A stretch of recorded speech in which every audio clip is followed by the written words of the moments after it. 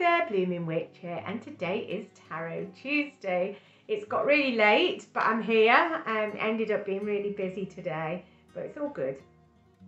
So this week's card, which flew out of the pack, is the Ten of Swords. So the Ten of Swords, yes, it is a bit doom and gloom. You can see that for yourselves. This witch here, she's lying on the floor and she has 10 swords sticking in her back. In front of her is her broom. The cat is next to her. There is someone running off from the scene. The tree looks dead. There's a raven in the tree, but there is a beautiful sunset behind her. Now, for me, this card is, it's kind of,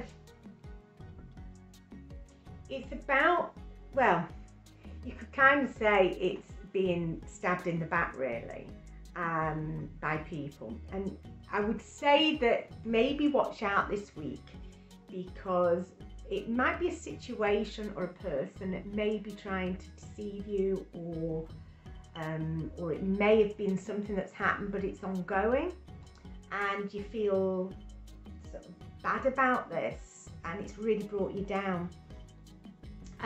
But also, it's not necessarily that. It could also be, for me looking at this, it actually could be more that it's problems are getting you down. It's an overwhelming situation and it's just brought you kind of to the floor.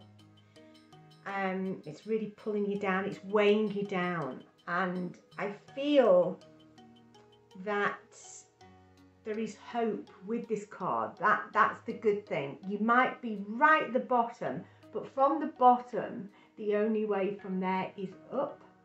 And I feel that the fact she's reaching out for a broom, it means she's going to get back up on her feet and carry on. It might take a while, but she's going to bounce back.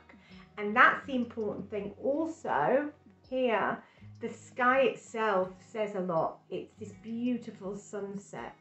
And for me, that is saying that there is still light there, this beautiful, it could be a sunrise, sunset. It's there. It's this nice light that it's a good feeling that will come from the situation.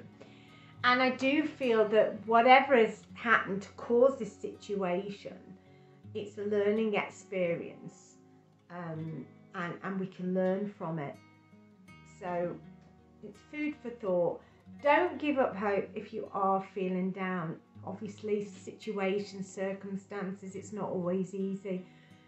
But with time and with people around you as well, I do feel that the cat represents help from others. So reach out to others. Maybe that's what she's doing. She's reaching out for a broom, but maybe she's reaching out for help as well from others. So don't feel that you're alone if you are in a situation that is overwhelming, bringing you down, or that you've had it upset from some other person.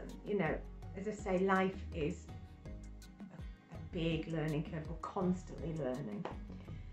So I know it's a seem doom and gloom at the moment. There's a lot of strange energies around as well. I know Mercury's in retrograde and it's sort of sending us all a bit sort of mad, I think.